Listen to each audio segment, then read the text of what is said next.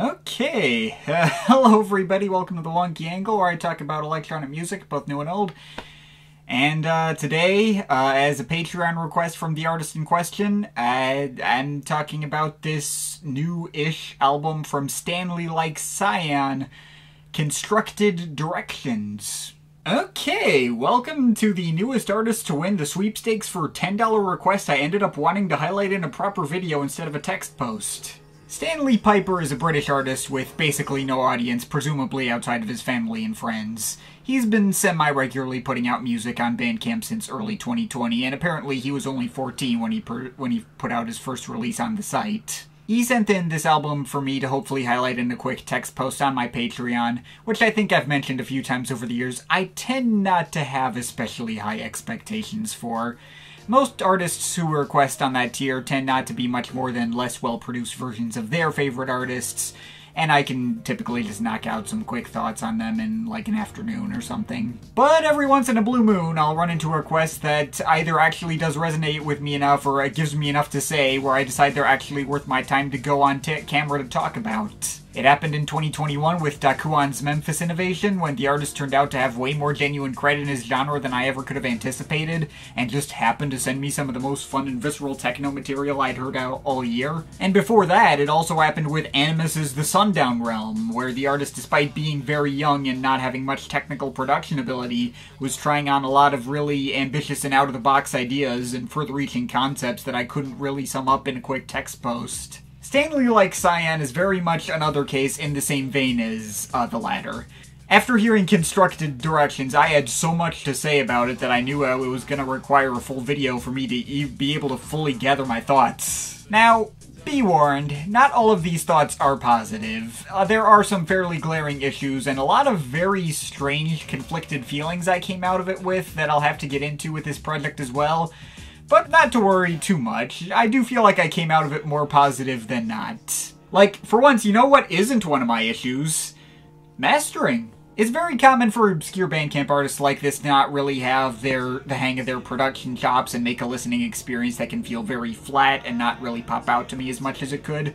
But this album doesn't really have that problem. These mixes are all pretty well balanced and allow for the right amount of groove and atmosphere you'd want. The album also dodges the typical problem of feeling too derivative. I feel like Stanley like Cyan did a good job of nailing down his own sort of musical identity that isn't drowning in his influences or easily pinned down to chasing after some specific artist he likes. Ostensibly, his primary focus is on some fairly straightforward ambient techno, though there are some very mild jazz and dub and instrumental hip-hop tinges as well, I guess. I might think of artists like Sounds from the Ground or Wayward a little bit, but weird as it is to say, the closest stylistic match I know of might just be my own music as 256 Pi.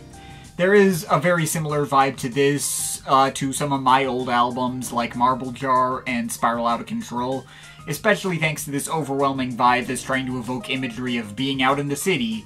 And frankly, listening to it put me right in the exact same headspace I was at circa 2016 when I was going to college in downtown Chicago and working on the latter of those albums. Though even my music isn't that close a match either. His music is made up of very different sonic ingredients as well. Seems to be more built out of synth and percussion elements that are a little more built from scratch compared to my own typical sample loop-based methods. And it especially sets itself apart from my stuff thanks to seemingly every track here having a bunch of vocal samples and found recordings from him and his friends talking, which gives the whole project this particularly goofy student film edge to it. Probably the most unique thing about it stylistically. It's decently well varied too, and did a good job of keeping my attention throughout its whole running time. Tracks range from some ambient techno, as seen on cuts like Departure and The Experience, which do have some pretty solid spacey grooves to them that can both be atmospheric and danceable. There's cuts that have a slight bit more of an experimental edge, as seen on tracks like A Very Strange Night and A Very Strange Night Part 2. Warping samples of crowds at a party and working them into some more off-kilter IDM-influenced grooves. There's cuts which have more of a straightforward ambient and down-tempo approach, as seen on tracks like Lift Going Insane or Epilogue, or The Meaning Behind Ambient Music, which feature a lot of really nice pads and MIDI piano excursions. There's also the track People Bond, which combines a fairly muted loop of bass and pianos with an echoing burial-style vocal sample in the background, and eventually evolves into a more hard-hitting drum and bass cut. That one was almost certainly my favorite in the bunch. There's the opener cut, Someone Else Now, which tries for this nerdy, not really hip-hop mix of plotting beats and his own scatting vocals. And actually turns out to be decently catchy. And of course I can't forget a cut like Year to Forget and A Night to Remember, a chopped up sound collage of various performances from his, I think, school talent shows that were recorded in the middle of the pandemic, and he was able to assemble together into a more coherent tune than you'd expect. A lot of really nice ideas throughout, and they all add up to that overarching atmosphere that is meant to evoke imagery of being in the city. But that's not even to get into the fact that this project, on top of its more unique sound and approach, is the fact that it's also trying to be this really ambitious concept record and tell a coherent story over the course of its 13 interlocking tracks. Every cut is directly trying to play into this overarching story.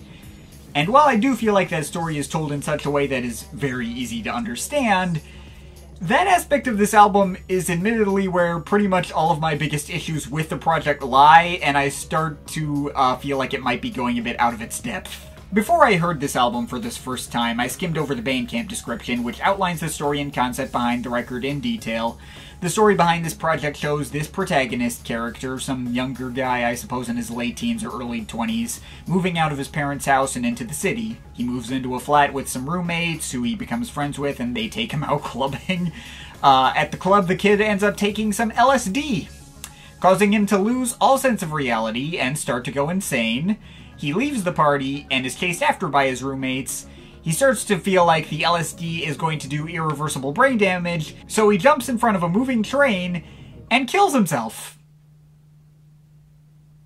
That escalated quickly. And then after that, there's a whole section which I guess is meant to symbolize him being in the afterlife, thinking that he's wasted it into his entire future for a moment, but then, like, looks back over his childhood memories and decides, you know, actually this could have been worse. At least I lived the life I had to the fullest. Okay, so, this story is, on paper, really dark and messed up, and that could theoretically be a compelling idea for a record on its own, but when it comes to the music itself, this album is not that dark at all. It's mostly a lighthearted feel-good listen, honestly. I mean, sure, it's a bit on the moody and atmospheric side, but it's not remotely as, like, dark or serious as that story would have you believe. I already mentioned how the opening track has scatting on it, not even the only track to have that. There's a little more of that in this one interlude called Message, which happens early on. Shows the kid leaving a phone message to his parents, and you can hear him messing around with his friends in the background. And those samples keep creeping up and adding to that jokey and lighthearted tone. Be it the track Mysterious Purple Cafe, where some kid talks about liking to eat toenail clippings.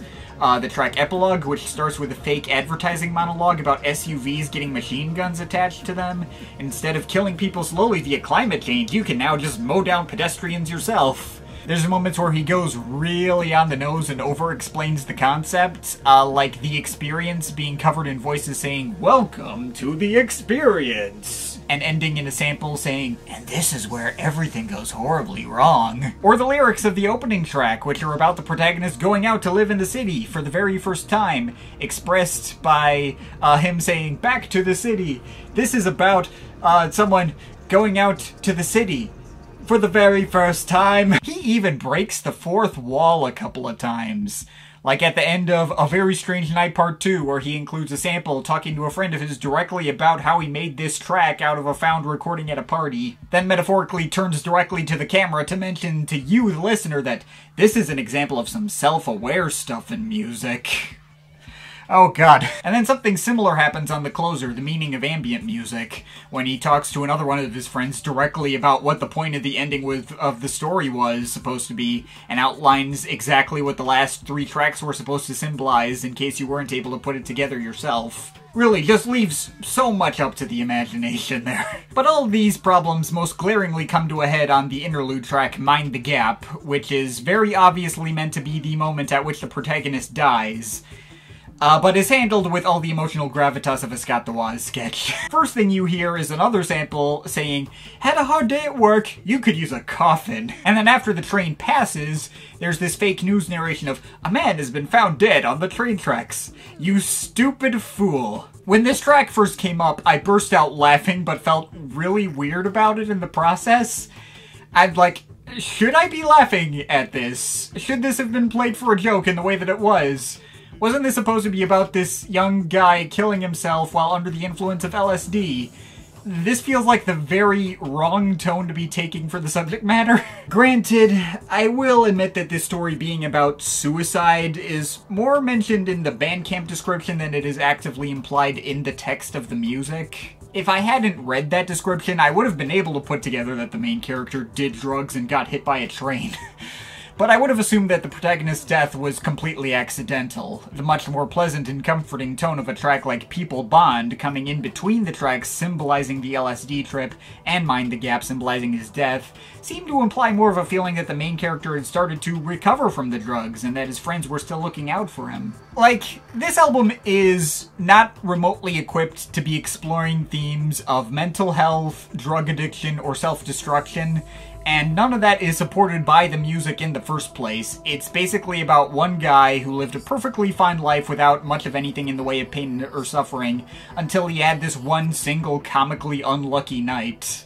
The artist even directly admits in the Bandcamp description that the album's story isn't based on any of his real-life experiences or even the real emotions he's felt, and yeah, that's another thing I didn't need to be told to figure out. If this album were based in his real-life experiences, it would not have had this carefree, jokey tone to everything. But at the end of the day, despite all of these problems I had, weirdly enough, I don't think this ended up cutting into my enjoyment of the album as much as it could have. At least not with repeat listens. Really, this comes down to me disagreeing with the artist's interpretation of the album's themes he provided in his own Bandcamp description, and not as much with what he actually portrayed in the music itself. I don't get offended when I watch the Scott the Woz mystery movie special and see a story where people get murdered and it's played for a joke. And weirdly enough, I'm able to get into this album a lot more easily if I treat it in the same way as something like that. When I first heard this album, I thought the incorporations of random vocals from him and his friends bordered on openly cringeworthy, but with enough repeat listens, I ended up finding them likable anyway and kinda just got into how occasionally outrageous and on the nose they could be. I initially found the offbeat, off-key singing on the opener to be pretty bad, but later found something entertainingly charming in the unserious way it was delivered. I can even give Mind the Gap a pass if I treat it as like an Astif movie style joke. Oh, whoops, looks like I died, sucks for me. The album's concept is way easier to swallow if you just treat it as what it really is, i.e. a guy having fun with a bunch of his high school friends and incorporating them into this vibey, city-themed ambient techno album, instead of this forced statement on drug addiction or suicide that doesn't actually have anything to say on those topics and clearly has no idea how to properly handle them. And I think I mentioned before, my favorite track on the album, People Bond, resonated the most with me because it wasn't trying as hard to tie into the story, it instead felt like it was delivering the sentiment that, like, you know, represents your friends being around to support you, which felt more properly true to life for this artist. Really, this album's worst crime is that further ambition to try to be this dark concept record when that was never necessary for it to work in the first place. Its attempt to try and prescribe a deeper meaning to itself that it wasn't built for. I do relate to the idea of wanting to make these kinds of more ambitious concepts, since even if they take way more work, forethought, and attention to detail to pull off, it is really inherently fulfilling if you are able to get it all to work and connect. It's a lot more of a risk that can theoretically lead to a greater reward. But first of all, I think it's really important for such a project to, you know, be more authentic to your real feelings and experiences, or at least show these kinds of feelings that you actually know how to portray. And even more importantly, sometimes you don't need to directly pin down a specific meaning behind ambient music, as it were. Sometimes it's better to just leave this kind of thing up to the listener's imagination and let them interpret their own meaning for themselves. If this album were more all-instrumental and took out all the most on-the-nose samples directly explaining the concept, honestly, I'd have a way easier time recommending this to people, and it might have even crossed into properly great territory. Because at the end of the day, I still think all this stuff sounds really good, and I was entertained by the whole experience from start to finish. I think the music itself is generally well produced, well crafted. I think the atmosphere is all quite nice. I think the grooves are all easy to sink myself into. I think the attempts at some catchier tracks succeed at being catchy. I think there's a sound and feel to this album that I can't really get out of any other project. I think he's got the ability to express some of his feelings into music. I even think this can actually be kind of funny on purpose sometimes. And most of my issues can be pretty much explained away by the artist still being a teenager. In spite of my issues, I do still think this album is pretty solid and don't think it's in danger of harming anyone or putting any questionable ideas out there, especially given this video is probably going to be by far the most attention this artist has seen to date. At the end of the day, call this more of a statement of interest on where he might be taking his sound in the future. He may not be my personal favorite $10 Patreon request I've ever gotten. Dakuon holds that title by a fairly significant margin. Personal enjoyment-wise, this is more on par with artists like Star Garage, Starlean, or Haunted Disco, which I've mentioned in some Stuff I Miss segments. And those artists could still beat this out depending on the kind of mood I'm in, or how much the concept of this one will annoy me. But this guy does now have the record for $10 Patreon requests that gave me the most to actually say about. And I think that is much more of a sign of even further potential down the line. I may have my problems with this project that'll probably prevent me from keeping it around longer term, but continue to keep up the good work, and maybe check this thing out if you're curious. I think I can still say I enjoyed this enough to give it a 7.5 out of 10. But of course, this is all just my opinion. You can feel free to disagree with it, but I'd like to hear your thoughts, so leave the comments in the comment thing down there. Shout out to my Patreon supporters, they're awesome people. You want to add yourself to that list, link to my Patreon is in the description.